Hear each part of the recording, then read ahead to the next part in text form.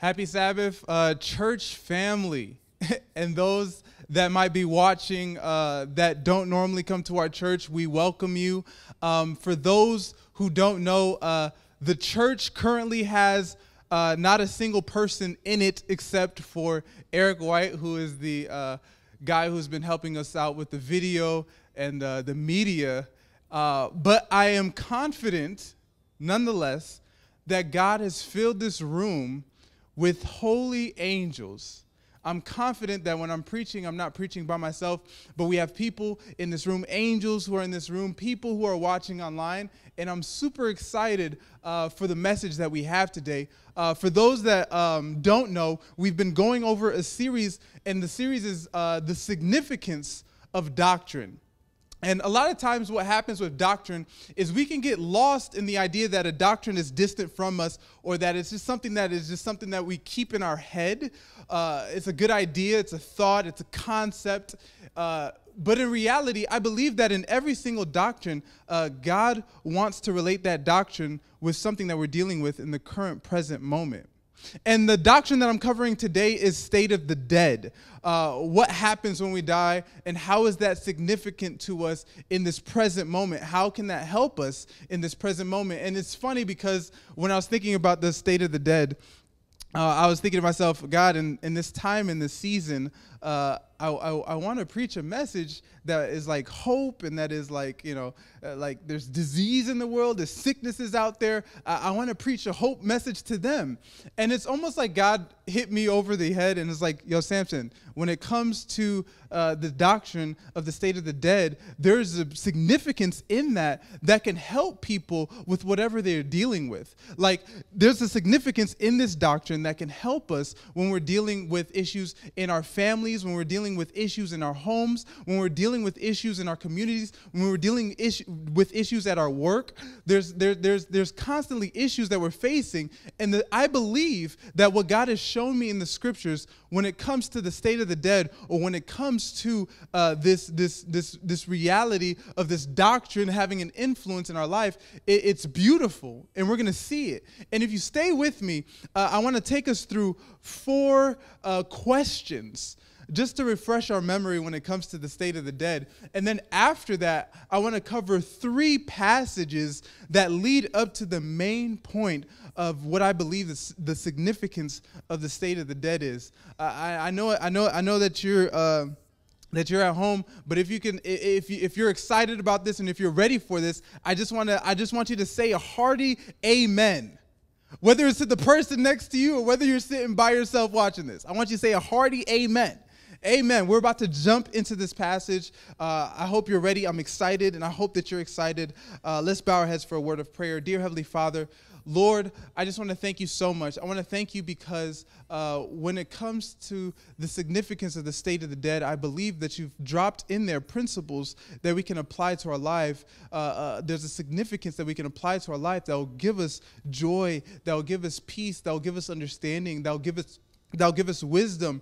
And I just want to pray and ask that as we dive into your word, that you may speak, that you may encourage, that you may strengthen, that whatever it is that we're going through in this life, whatever anxieties we might be facing, whatever fears we might be facing, I pray that the state of the dead, this reality of what happens to us when we die, may be something that we keep in our minds, that we keep in our back pockets, that we never forget, and that we may know without a shadow of a doubt that truly you are watching over and you are caring for us, Father. Lord, I thank you, and we pray this all in Jesus' precious name. Amen.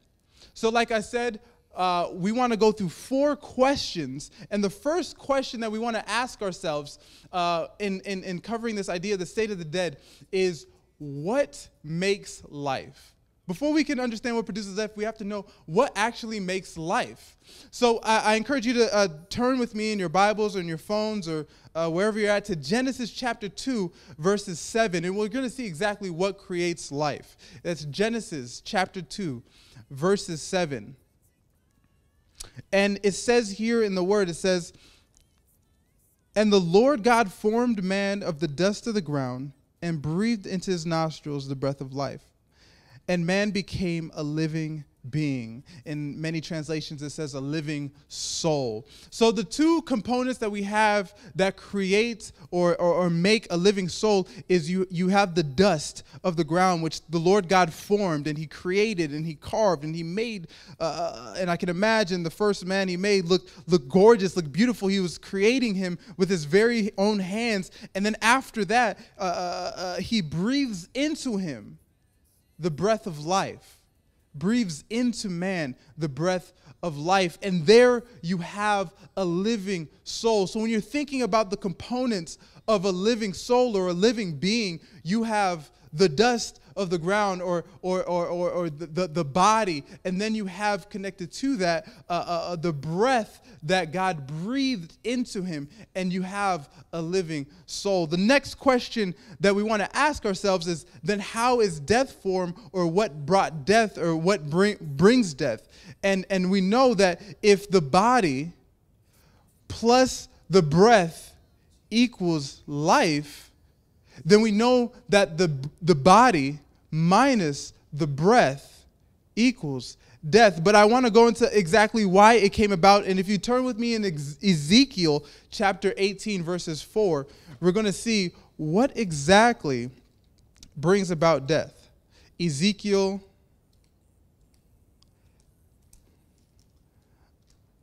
I'm not gonna lie to you, it's kind of awkward turning the pages with no one in the room, but nonetheless, I know the holy angels are in here screaming, excited, ready. Ezekiel chapter 18, verses 4, it says, "Behold, all souls are mine.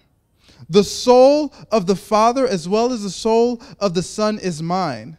And he continues with this phrase, "The soul that sins, he shall die. The soul who sins shall die." I want us to keep in mind that when you're thinking about the concept of a soul, when the soul sins, the soul dies. In Genesis, when we see what God said to Adam, that if he eats of this tree, if he disobeys, if he sins, he shall surely die, right? And that leads us to our third question. Well, isn't a soul immortal?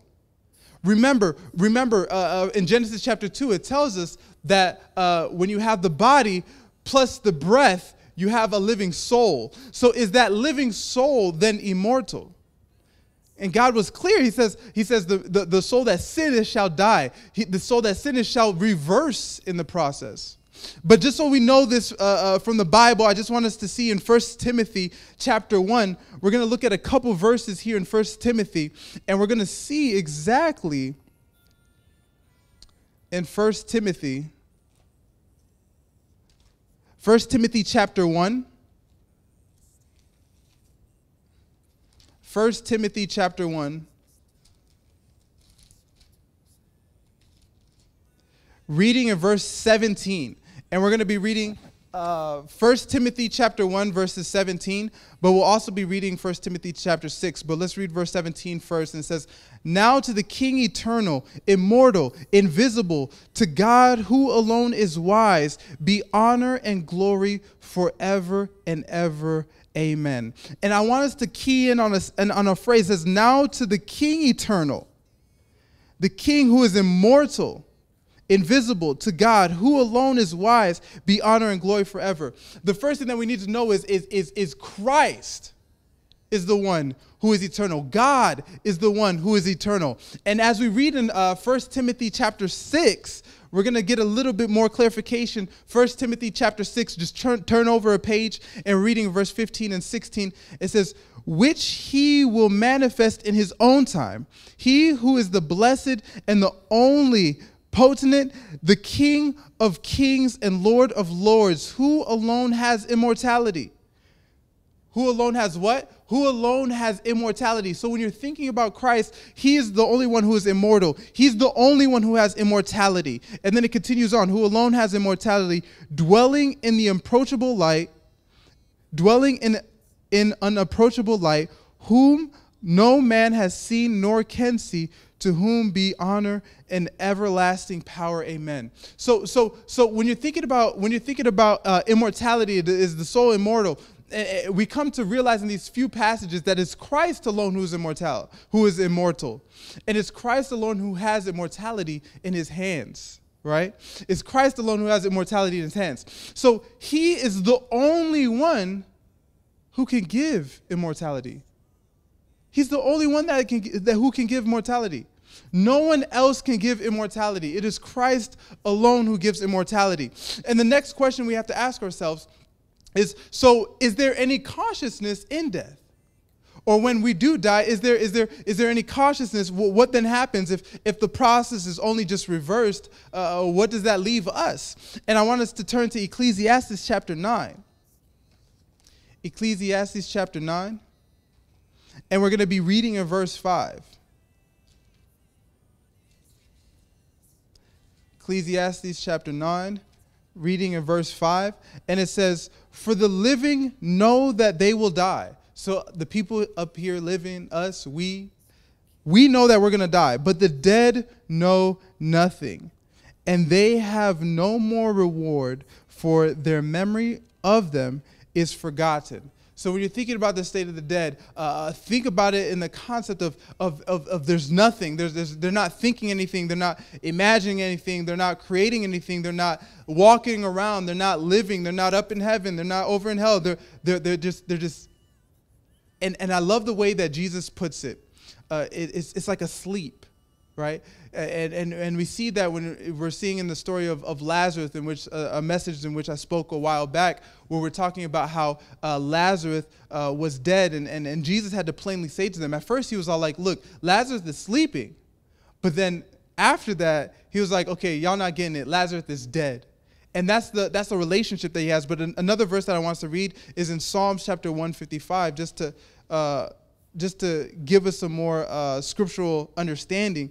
In Psalms chapter 155, verses 17, we see another verse that shows us.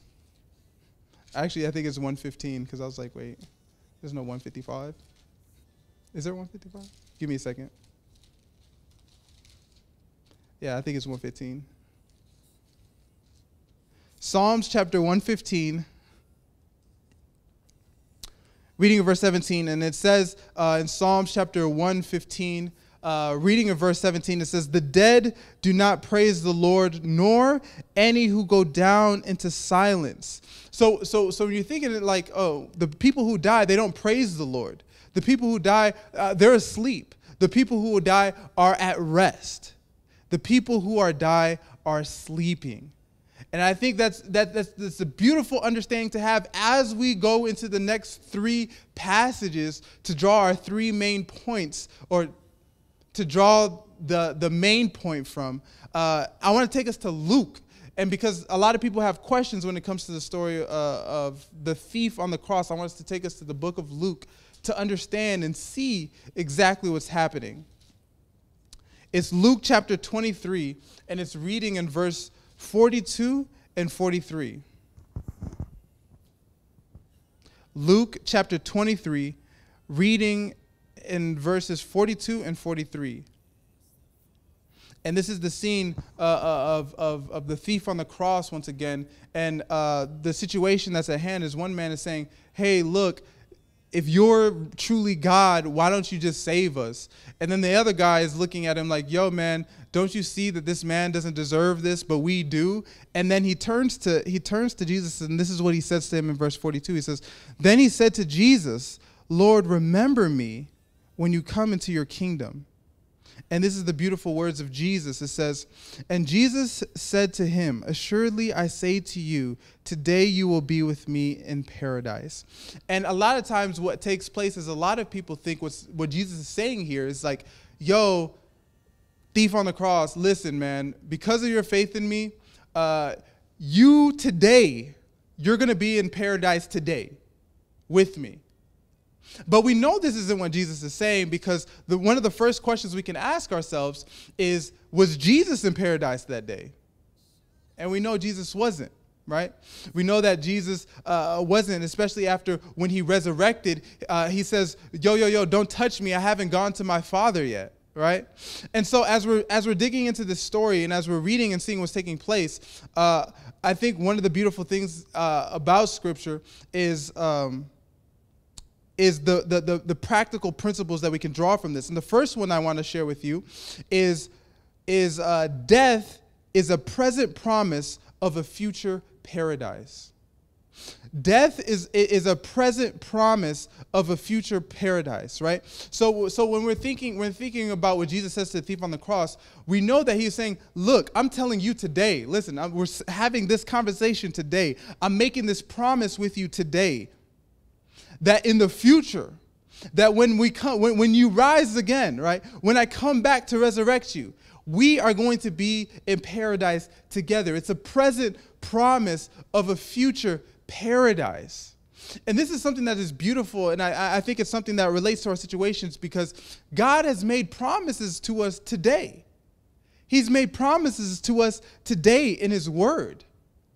And those promises that are in his word are for a future paradise. They're for a future fulfillment. And our job today is to cling on to that present promise.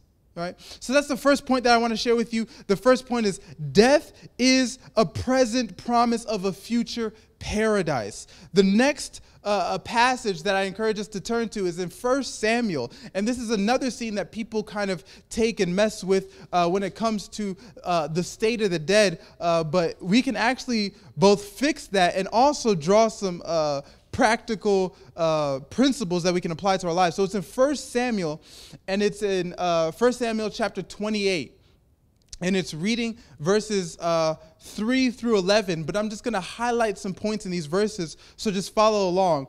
And this is the scene of Saul going to the witch in order to try to connect with Samuel again. And it says this in verse 3, it clarifies, it says, now Samuel had died. And this is something we already understand. What is death? Death is a present promise of a future paradise. Death is the reversal of life. Death is just returning back to dust. Death is the removal of that breath of life, right? So then we continue and it says, now Samuel had died.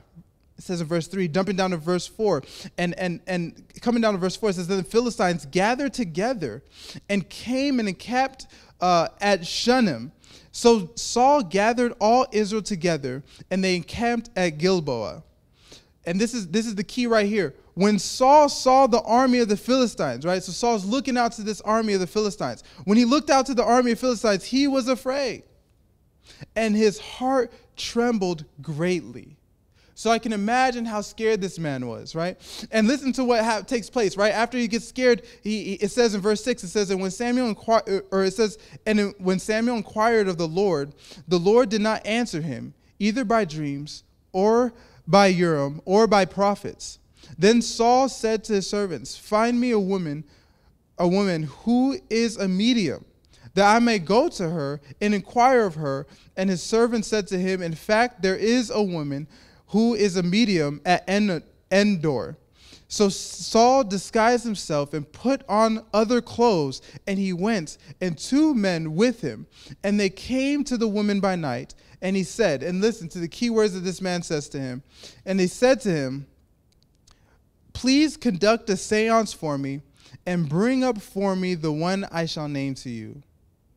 You drop down to verse 11, and you see, it says, then the woman said, who shall I bring up for you?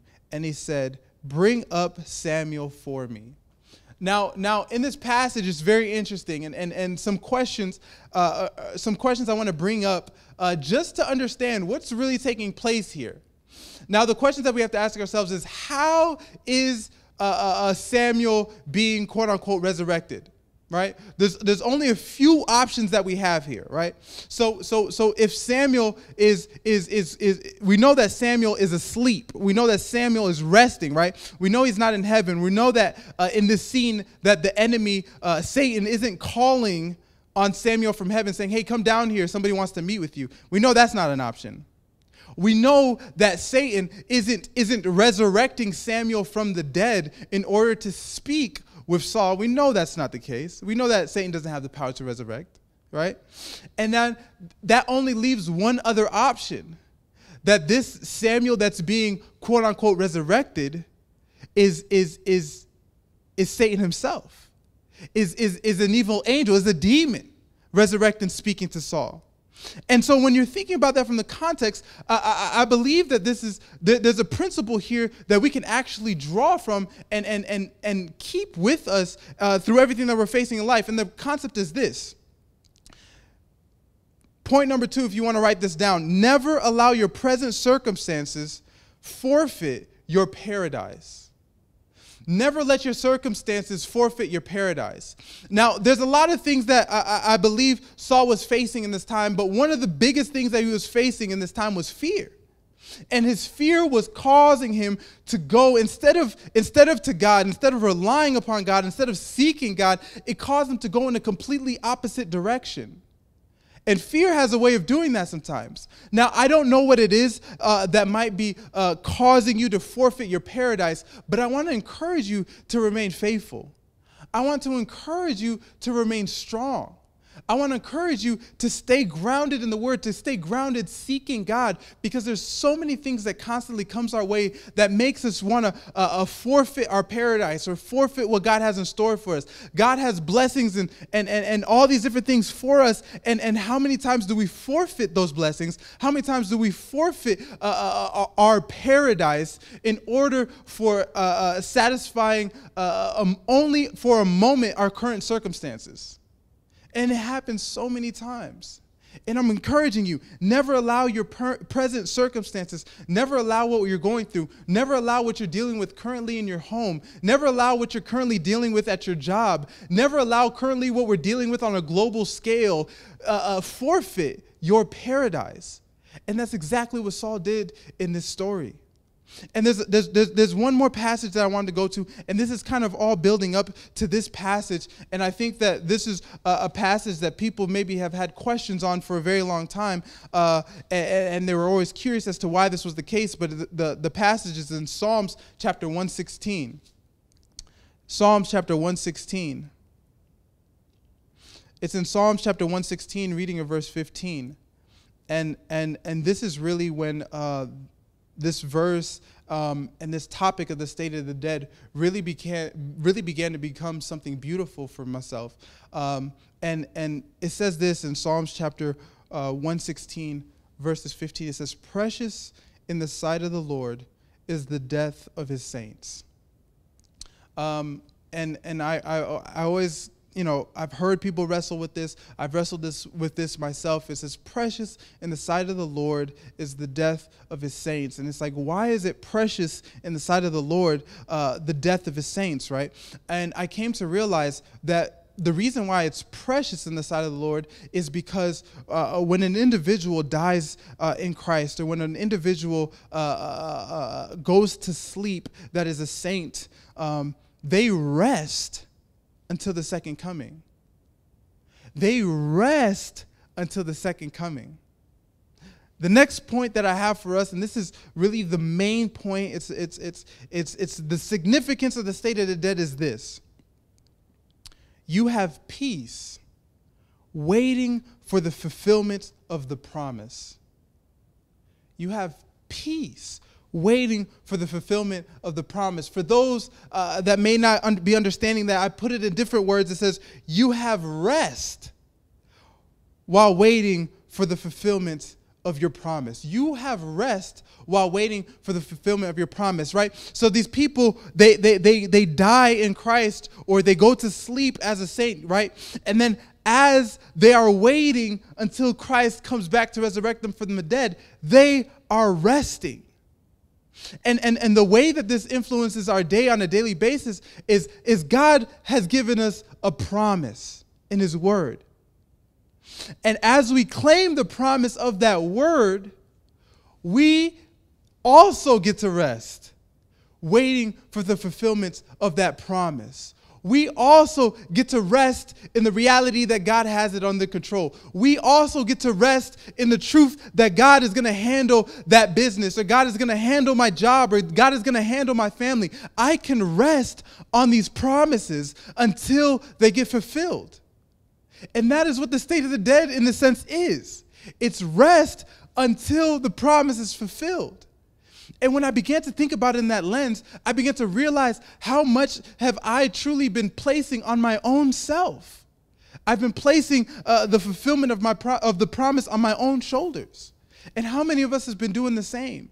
And God is encouraging us. God is strengthening us. God is walking with us, and he's telling us, look, I'm here so that you can have rest. I'm here so that you can have peace. I'm here so that you can relax and allow me to handle it. Whatever you're dealing with, whatever struggles you may be facing, whether it's on a global scale or whether it's on a personal level, God is like, will you place that in my care? Will you place that in my hands? Will you allow me to take that, and will you rest? Will you sleep, relax? And I'm reminded of Jesus when he was in the storm with the disciples and he was sleeping. He was relaxing. He was enjoying himself while the whole storm was going on around him. And still, even in the midst of that, he woke up like everything was okay and told the storm, peace, be still. And that is the same way that God intends for his children to be. It's the same way that God intends for you to be, that you may be resting, resting knowing that God has under the control, knowing that God has made a promise, and you're claiming that promise, trusting that he will fulfill it himself. There's one passage that I want to end with, and it was a passage that I actually recently read that spoke to this situation so much. And it's in Psalms chapter 37. It's in Psalms chapter 37. And it's actually reading in verse 37. Psalms chapter 37, reading in verse 37. Reading in verse 7. Psalms chapter 37, reading verse 7. And this first part, it just hits. It says, rest in the Lord and wait patiently for him.